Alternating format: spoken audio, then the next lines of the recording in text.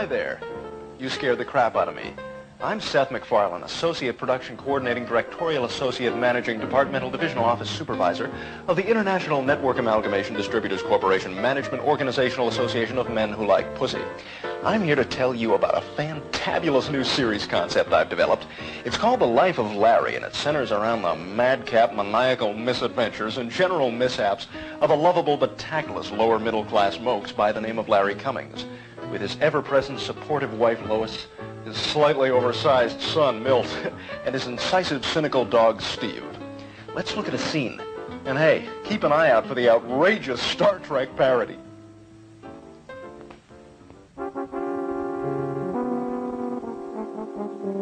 Captain's log, stardate 8169.7. The Enterprise has just completed a routine survey mission in the Gamma Fallopia star system.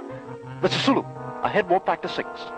Captain, sensors are picking up a planetary mass which does not appear on any of our star charts. My God, a totally new world, rife with fresh challenges for a bold, brash young whippersnapper like myself.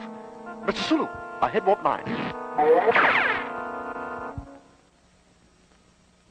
What do you think they eat? Oh, yes, I don't know. It's some kind of like space jerky or something, I guess. Yeah, because they're obviously, well, I mean, Shatner is obviously, getting fed fairly well. I mean, somebody's seeing to that. Yeah, I think what happens is he eats his food, and then whatever Spock can't finish, he eats that too. Oh, right. Where did you hear that? Episode 65. Oh. Fucking fat ass is what he is. Captain, I am picking up an unidentified life form off the port bow, possibly a new species. Well, we don't really have time to investigate. Blow it up. We'll examine the pieces later. Sir, we are approaching the planet. Very well. We're beaming down. It could be dangerous. We may be killed. But that's why we're out here. The landing party will consist of myself, Mr. Spock, Dr. McCoy, and Ensign Skippy. Oh, shit. Honey, is Milt back yet? No, he's not, and I'm starting to get a little worried. I hate it when he does this, I mean, is it too much for a kid to just call his parents if he's going to be out late? I mean, especially in a city like this. It ain't safe, Lois, I mean, even in his apartment. I mean, some nut in his underpants could just walk in off the street, bang on the door, and demand God knows what. You guys have any Cheez-Its? Honey, I think we should move. Well, fine, let's have this conversation for the 10 millionth time, Larry. Move where? I don't know. I get someplace nice and quiet and crime-free and better for our son, like London. Oh, you don't think there's crime in London? You don't think they have drive-by shootings there, too? No, you kidding? No, but worst London's probably got is drive-by arguments.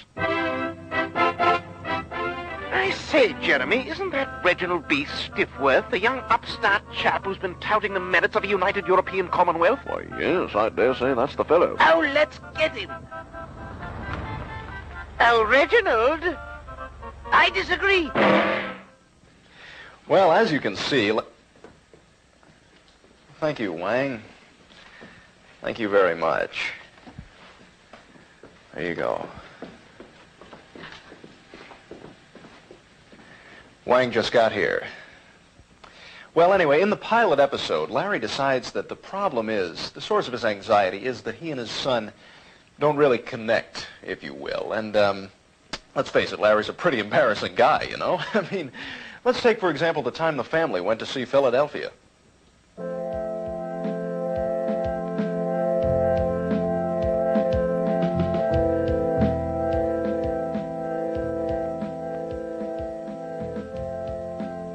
I got it. That's the guy from Big. Tom Hanks, that's his name. Oh, funny guy, Tom Hanks. Let me tell you, I've seen him in other stuff. Listen, anything that comes out of that guy's mouth, you know it's going to be a stitch. I have AIDS. Now that is funny. Listen, hey, bring that guy to a party at my house and have him say that, huh? Oh, God. Then there was the time Larry got a spot on Jeopardy. Alex, I'll take nuttiness for 1,000. For $800, this chemical dye is found in 95% of all cosmetic products. Diarrhea. What? Oh, sorry. What is diarrhea?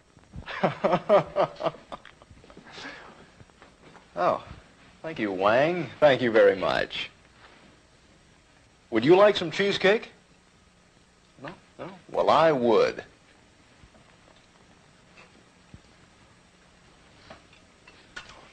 Wang, it's delicious.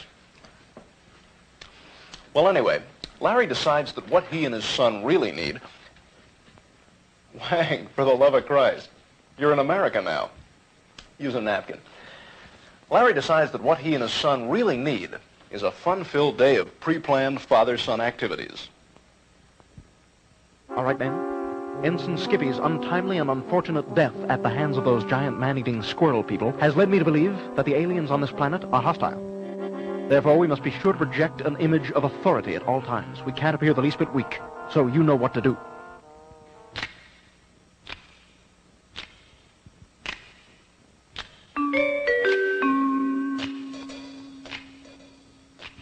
Hey, how about that? It says here there's another state that's going to abolish the death penalty.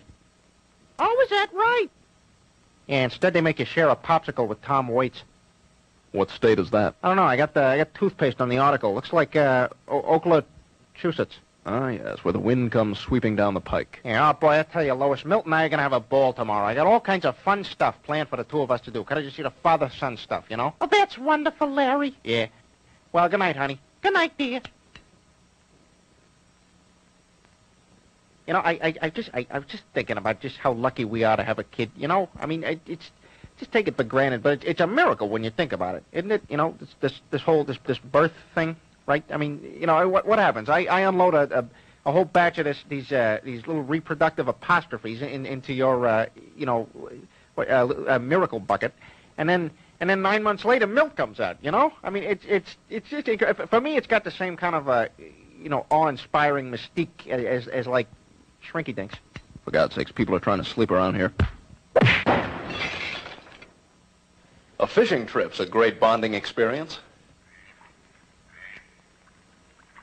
You know, I swear to God we forgot something. And there's nothing like Sunday Mass to bring a family together.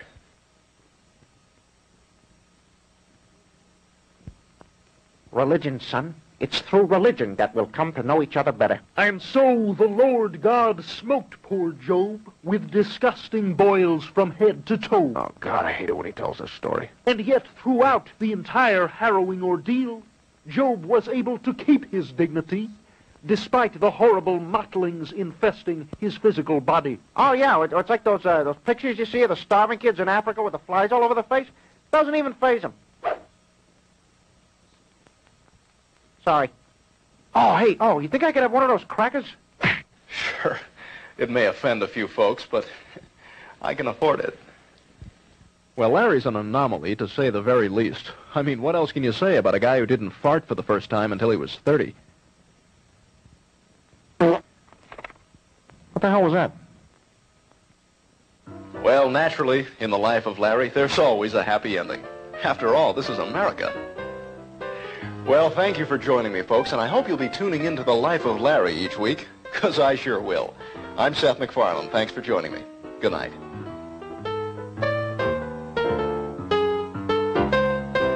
Let me give you just a few examples. This amendment does not preempt the states. It sets a cap. The Supreme Court will decide what that cap means, but the cap is not in any way worded to be binding, and in fact, in no way would change any of the current relationship of the states to their ability to do what they wish to do.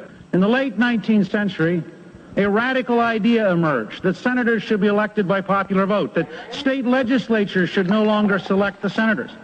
This was a change in the Constitution, an effort to take power away from professional politicians, the state legislature, and to turn it to the people. It will take the deliberate decision of the Democratic Party to deny the American people an opportunity. Yeah, hi, sorry. You got anything in there besides Schlitz?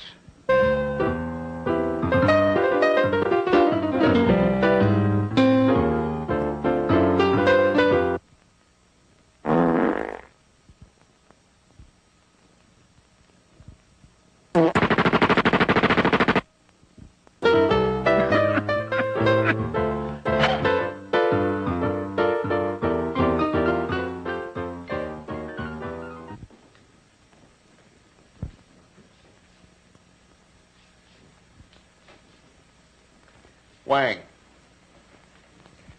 Go home, for Christ's sake. All right, Newt Gingrich in the house.